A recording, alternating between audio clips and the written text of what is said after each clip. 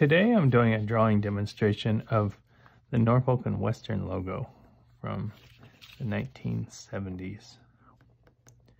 And anyways, this logo is a good logo to practice as far as it basically has a lot of straight lines and angles, and one of the things it shows you is that, as I like to say, that drawing and doing lettering, the lettering helps you do like a free throw in that you get a lot of practice without doing all the intense drawing. Anyways, what I was going to say is what the NW logo shows you is that the angle of the N, as you can see compared to the angle of the W, the angle of the N is much sharper than the angle of the W.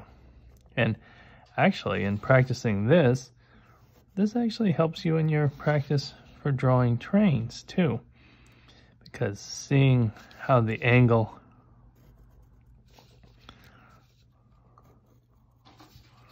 there is like that, your eye starts catching that detail, how the N comes down really sharp and the W is a little more slight. And in that sense, that's where you'll start to see things like the slopes on noses of F units and stuff, the angle they should be at. So actually practicing lettering, you'll learn all kinds of things or improve upon things that you already know. And the good thing, as I've said before about practicing lettering, is that it's the kind of thing that you can do like as you finish your homework, and if you have a free 10-15 minutes, you can practice on lettering versus getting totally started on another drawing.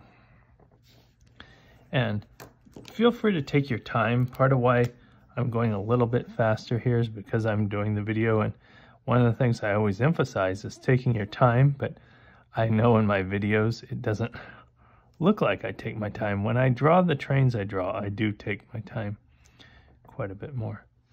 And this is where I've said that one of the best ways to apply the color to the engines, any of the paint that you apply, is that you go against the one line.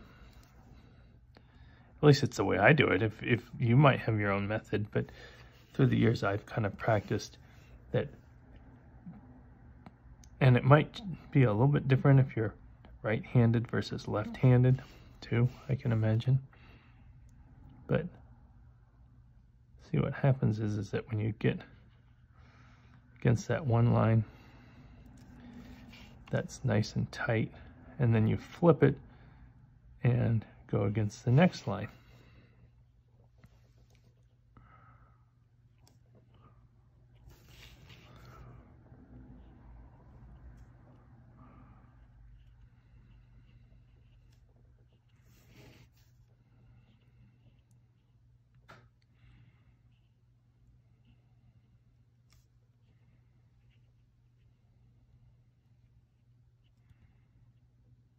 And then kind of what you do is little places that you miss, you kind of touch up on them.